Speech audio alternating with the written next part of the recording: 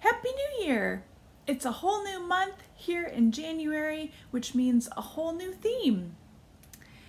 And that also means that we have a new life app for this month. And so this month we are talking all about self-control. Self-control is choosing to do what you should even when you don't want to. Now let's be honest. It's really hard sometimes to have self-control, isn't it? I mean, I'd like to stop at just one cookie, but they're so good. And I really should take a break from playing my video games, but I just want to unlock one more hidden level. Well, there will always be times when you don't really want to stop doing something. But here's the good news. You don't have to let those moments control you. You have more control than what you think. You see, you are in control of the way you act. The choice is yours, and you can choose self-control even when you don't want to, because God is always there to help you. With God's help, you can stay in control even when it's difficult. So this month, we're going to find out just how fun self-control can be.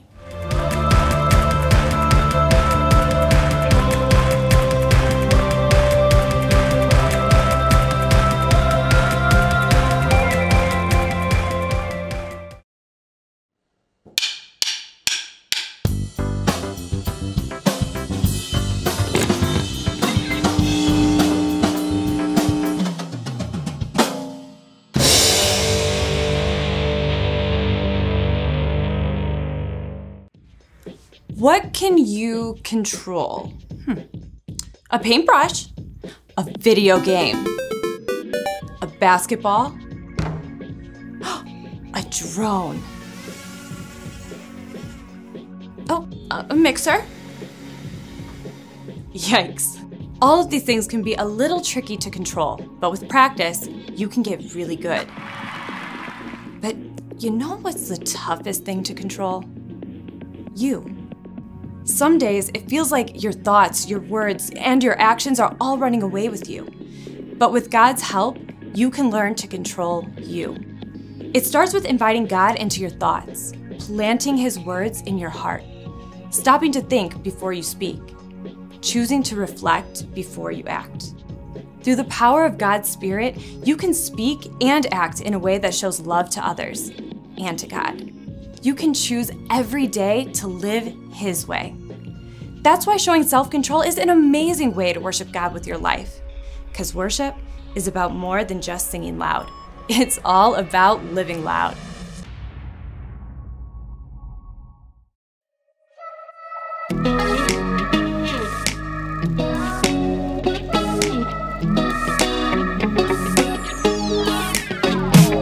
Whenever I'm in need and I'm looking for help, God, you're always there for me. Wherever you lead me, I can follow you. God, you're always there for me. Oh, God, you're always there for me. Help me believe you know what's best for me. I feel it in my soul when you are in control. I got one life to live and I wanna live it your way. Oh yeah, I do what I should do when you help me choose. I got one life to live and I wanna live it your way. Oh yeah, I got one life to live and I wanna live it your way. Oh yeah, one life to live and I wanna live it your way. Whenever I'm lost and I don't know where to turn, God, you're always there for me. Wherever I go, you're always by my side. God, you're always there for me. Oh, God, you're always there for me. So help me believe you know what's best for me. In my soul, when you are in control, I got one life to live and I wanna live it your way. Oh yeah, I do what I should do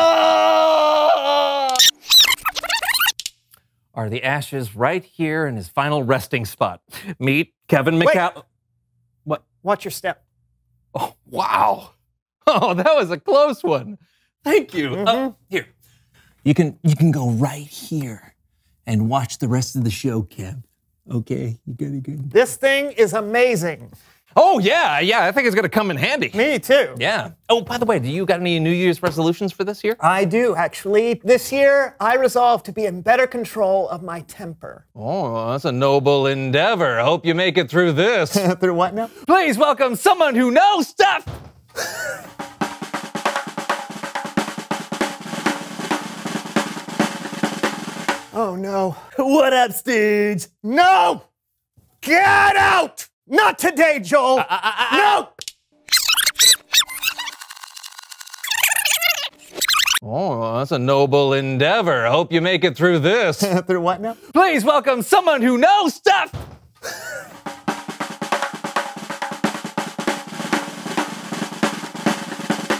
What up, Stooge?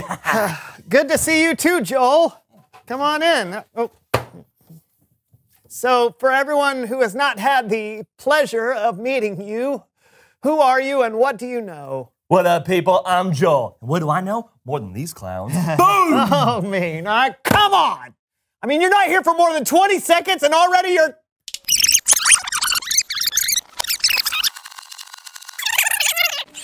Oh, that's a noble endeavor. Hope you make it through this. Through what now? Please welcome someone who knows stuff.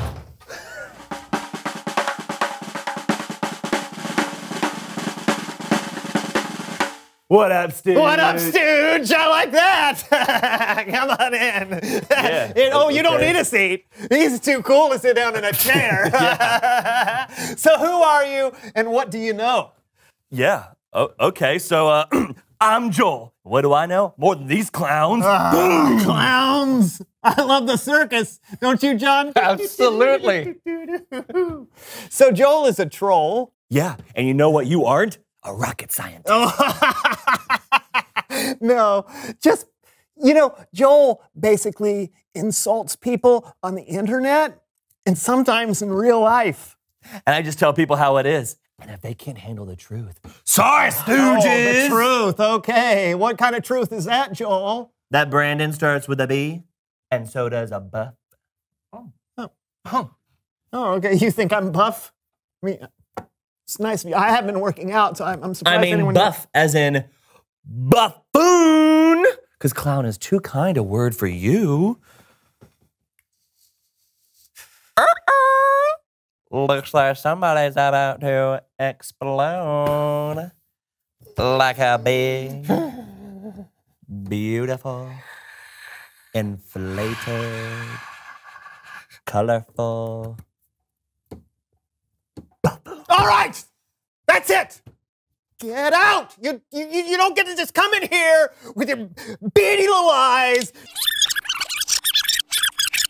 Get out! You don't just get to come in here with your little beady eyes.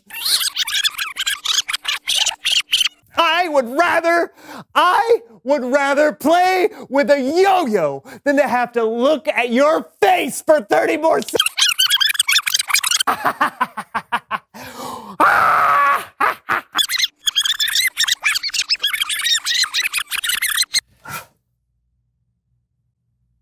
Do we have to try again? No, not right now. Thank you. It's Bible story time with Kellen. Great.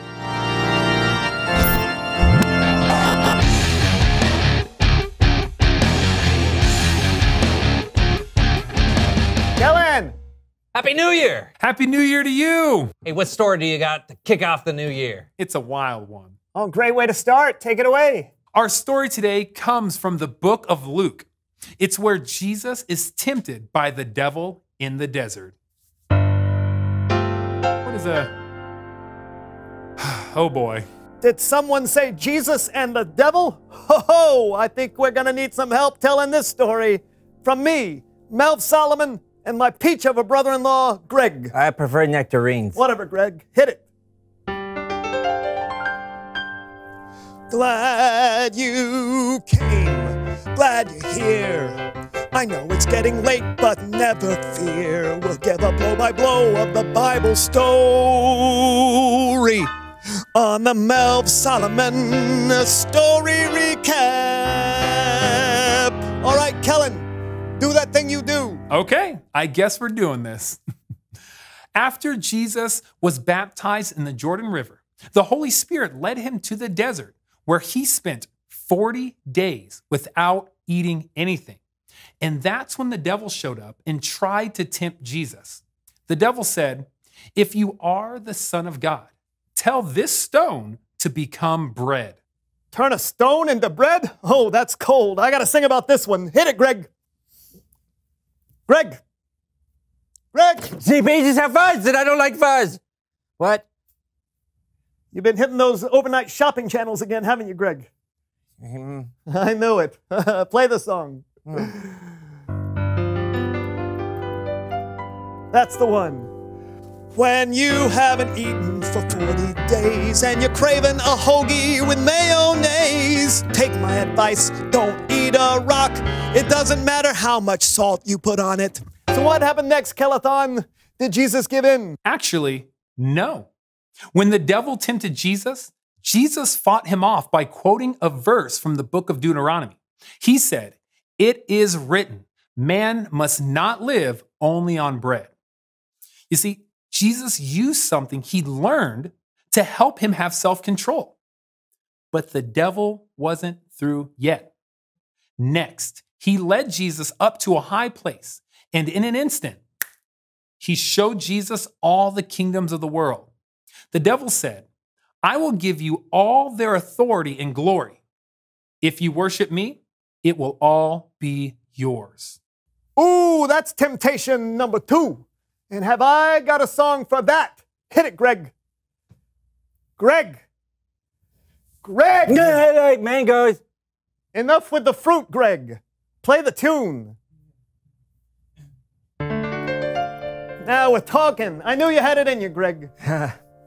The world's got lots of kingdoms. Who's in charge? Who's in charge? Don't think I'd want to be king. That would be hard. Would be hard making laws and other stuff. I think I'd rather just be an entertainer. Bow down and worship the devil. Now I know Jesus didn't fall for that one, right? Calisthenics. You're right, Melv. Jesus had spent his life learning scripture and growing in wisdom. So when the devil tried to get Jesus to bow down and worship him, Jesus was ready with a verse. He said, "It is written, worship the Lord your God. He is the only one you should serve." Again, Jesus showed self-control, but there was one last temptation. This devil guy won't give up. I know, right? This time the devil led Jesus to Jerusalem and had him stand at the highest point of the temple. And the devil said, "If you are the Son of God, throw yourself down from here." Then the devil quoted from the book of Psalms. He said, "It is written, the Lord will command his angels to take good care of you." The devil's using the Bible? How is that fair? It wasn't fair, but Jesus didn't fall for it. For a third time, Jesus showed self-control. When the devil tempted Jesus to throw himself off the temple, Jesus said, "Scripture says, do not test the Lord your God." Then the devil left Jesus until there was a better time. Boom! I love that self-control. Hit it, Greg. Greg! Greg! No, pineapples are not apples. Fix your glasses, Greg. Play the tune. What? Greg! How dare you? How dare you? You know how I feel about that song. No. Stay down. All the way down. Mango down. What happened next, calculator? Yeah, so we're talking about how Jesus showed amazing self-control. Are you okay, Greg? Oh, yikes. I get it now, Kellen. Jesus kept control of himself that whole time, and here I am, exploding on Greg for one little song. Oh, I got a lot to learn. Greg. Greg. Greg. Come on. Come on out here, buddy. I'm sorry. You think we can play one last song? Yeah. All right. Attaboy. Oh, yeah. Now we're talking. When I think about what's not good for me, like eating 40 donuts before the clock strikes 3, yelling at my friend Gregory, the things that add up to catastrophe. I gotta find a way to do what Jesus does. He makes it look as simple as a bee goes buzz. We can ask him for help and keep getting better. And Greg, I'm sorry, I'm gonna knit you a sweater. What? Oh, yes! I love sweaters. Back to you, Caladonna. Thanks, Melv. So, what'd you guys think? What a wild story. Yeah, it's pretty crazy. It's amazing that Jesus knew just what to say. Yeah. Right? It was like Jesus was prepared for the devil's temptations. With all the scripture and wisdom he had learned throughout his whole life, it made Jesus ready to do the right thing. And that's why I think it's important for all of us to learn the things that God wants to teach us by reading our Bible, or by learning from experience, or by listening to the wisdom of people God has put in our lives. We may not need what we learn today, but it could prepare us for something we don't see in the future. I wish I'd learned that yesterday. Thanks, Kellen. No doubt. Later, guys. I did not have self-control today, John. I had more control of you than you did. Yeah, I should have been more prepared. Yeah, sometimes it's hard to do the right thing. And that's true for everyone. It is? Yeah. Reveal the question. When is it hard to do the right thing? Okay, maybe when you're supposed to be doing your homework, but you'd rather play video games. Or when a friend wants you to do something you know you shouldn't. Or maybe when you're... maybe when you know someone who's always so mean and he makes you want to scream and throw things because he just refuses to act like a normal human being. It's hard to do the right thing around people like that. Self-control can be hard, for sure. So get ready now for what you might face later. And we'll see you next time on the so-so. Okay, I can do that better. Okay. Oh, okay. So get ready now for what you might face later. And we'll be back with you again. So get ready now for what you might face later. So-and-so show, next time, be here. Hey. Guess that's the take. Good. Did that look like a brain?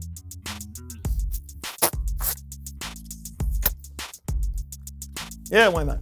Here, try this on. You never looked better, Greg. Oh, I'll be honest. Normally, there's a hole for my head to come out.